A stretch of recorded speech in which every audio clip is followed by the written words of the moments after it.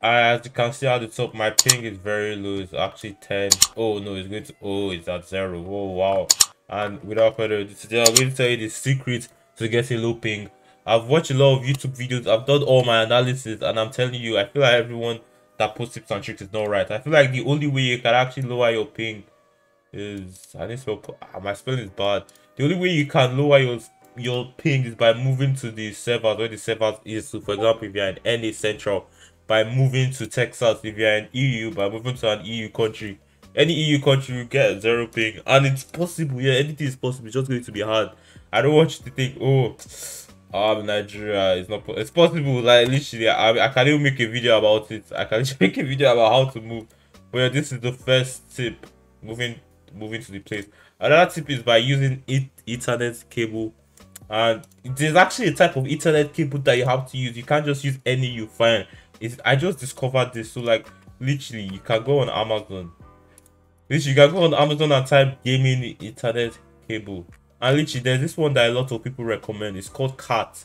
So where it says CAT, that means it's good. Like maybe CAT 8. So I'm just going to try to look for one right now. 26. I literally just found one. Wait, what?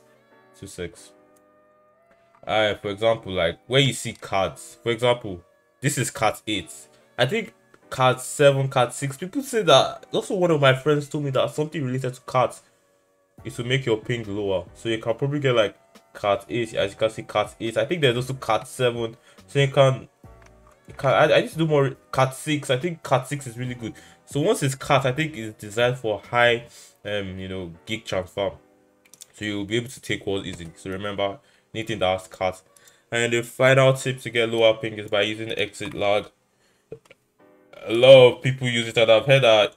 I don't know if it's a placebo effect. Look at the freaking video they put to without exit lag. This is what it looks like. With exit lag, this is what it looks like.